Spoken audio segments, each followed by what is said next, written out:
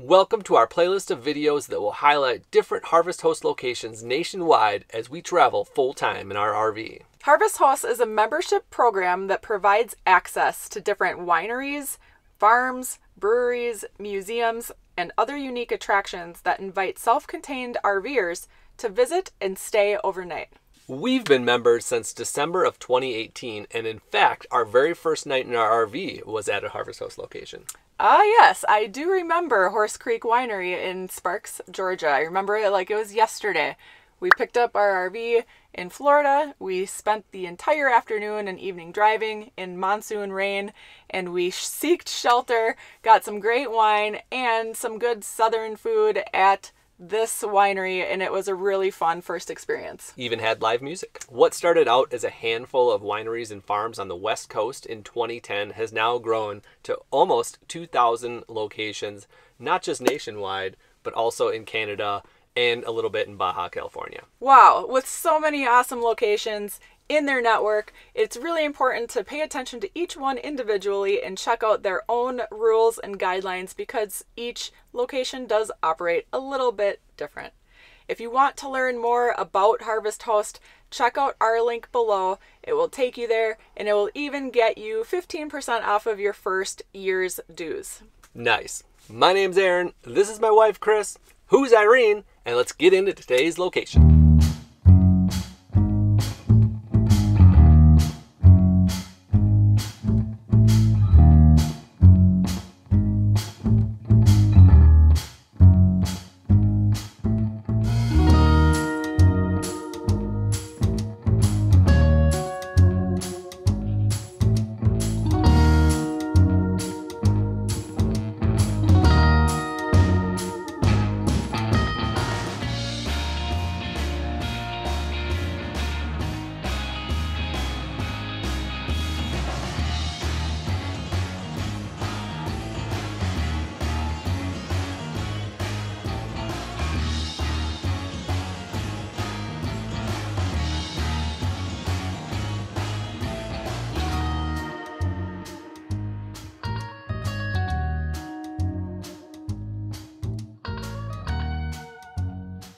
Well, here we are at our first stop of the Harvest Hosts in the Tucson area, and this is El Pais. Yes. We are hooked up. We got water done, sewer done, and we're ready to check this place out. A little background on El Pais.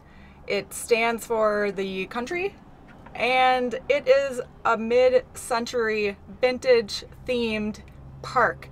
And it is super, super cool. It's really close to downtown Tucson. And when you drive in here, you're amazed because they have like a motel strip of rooms that they are currently renovating so that each room has a different theme. And then they have all these old vintage trailers. There's a couple Airstreams in here that we're Googling. We're right next to a Globetrotter.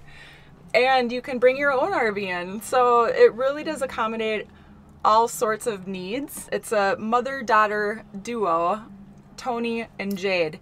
They took this park over 3 years ago, and prior to that, it was abandoned for 10 years. Wow. So I think it's really cool that they're taking this gem and they're buffering it back into a beauty. Polishing the rock. It's a lot of work. They're busting their butt, and people like us coming through Harvest Host is what's allowing them to really keep it going because it is an expensive renovation. Yeah, and so we just came off of a week of boondocking out in the Sonoran Desert, and so we are in desperate need of water and even just charging our batteries back up, and especially our black and gray tanks. They were completely full. Yeah. So $20 through Harvest Host is a phenomenal deal on its own, and just having it this unique type of stop. Like, you don't always want to go to the same old RV park and see kind of the same old stuff. So this is just something to see in a different kind of, well, I don't even, it's more than just different. It's something you've probably never seen. It's super unique. And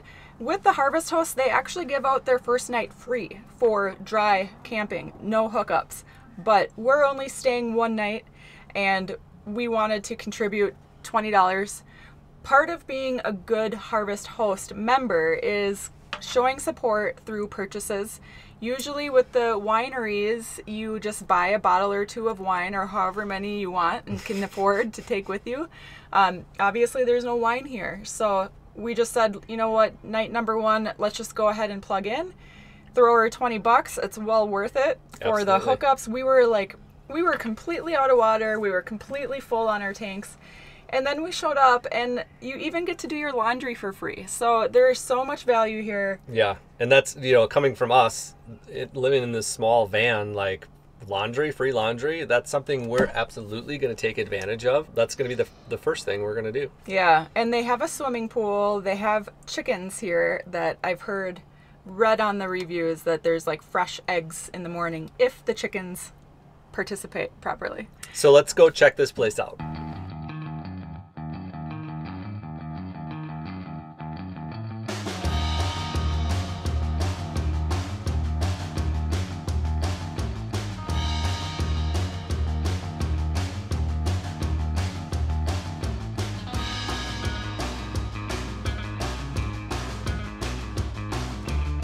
We're just dropping our laundry bags here so we can do a quick walkthrough.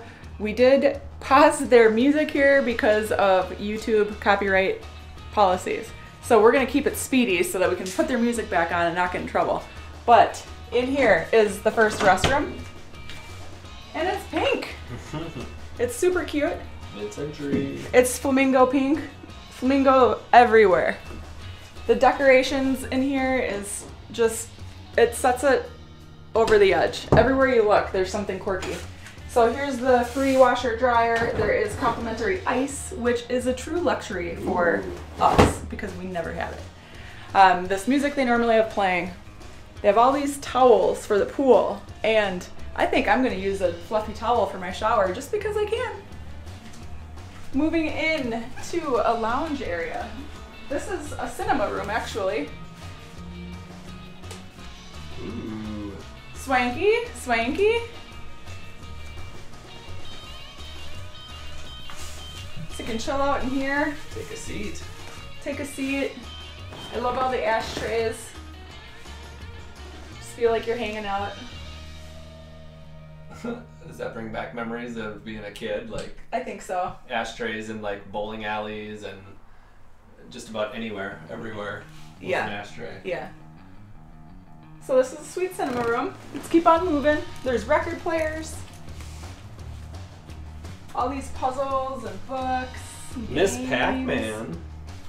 Sweet. One more room over. This is more like a living room. Very cool in here. Look at the nostalgia is top notch. It's like carpet on the wall. Yeah. That was a thing back in the day, wasn't it? Carpet on the wall. It sure was. Wow.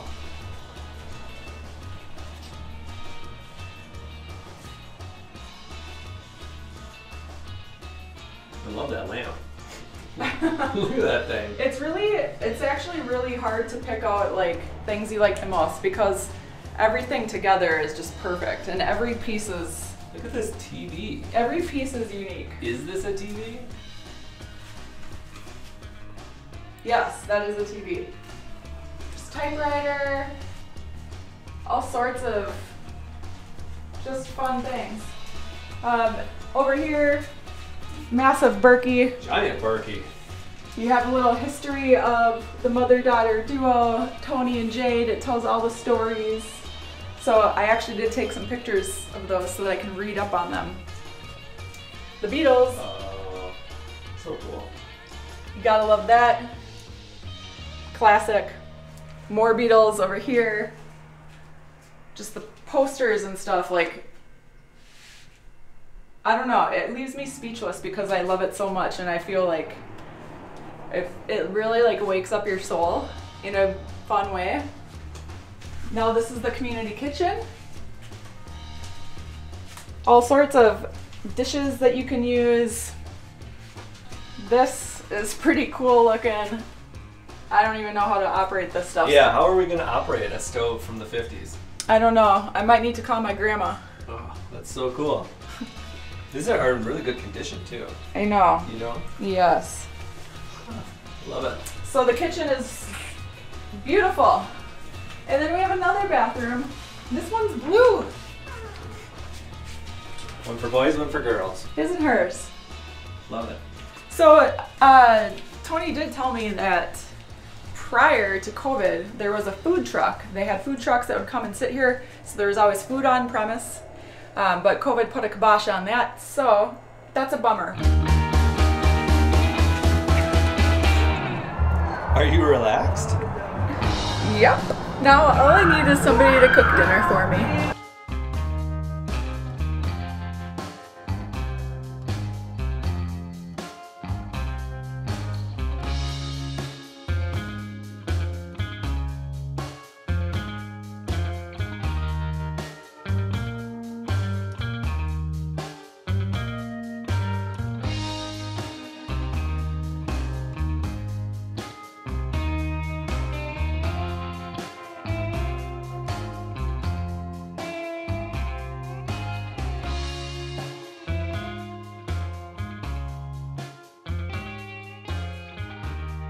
We are going to take advantage of that grill out there. We are doing laundry, relaxing with some wine, grilling it up.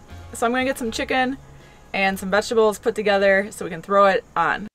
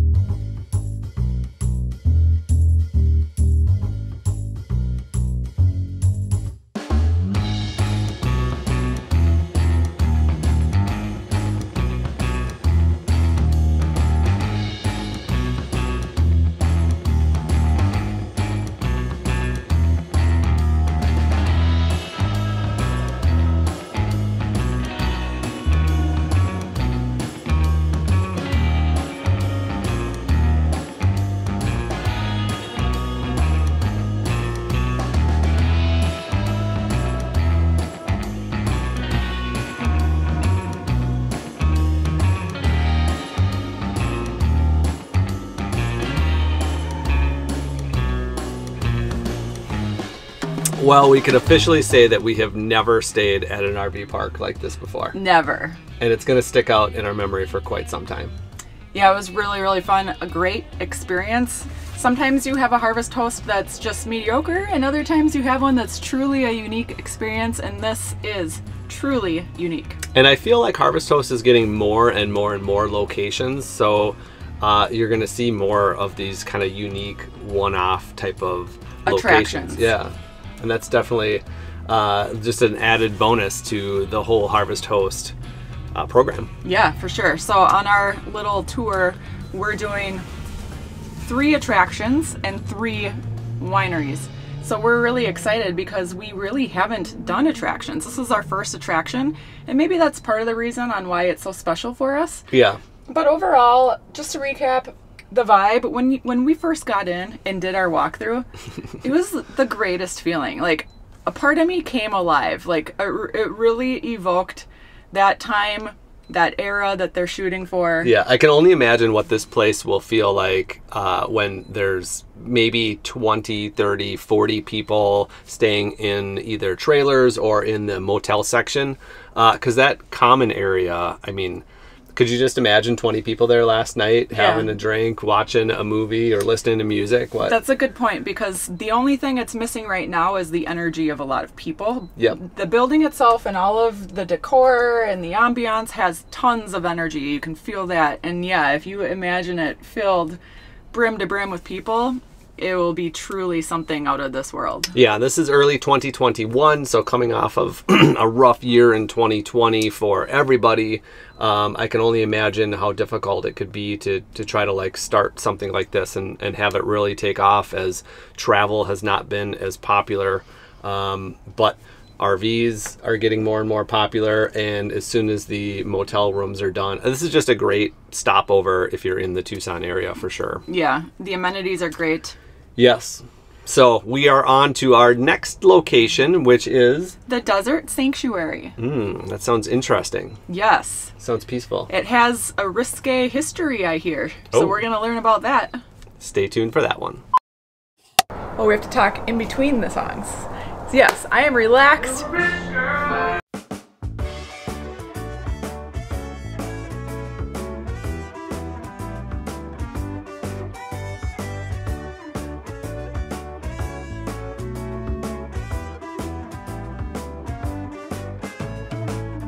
We've been sliding since I don't remember when.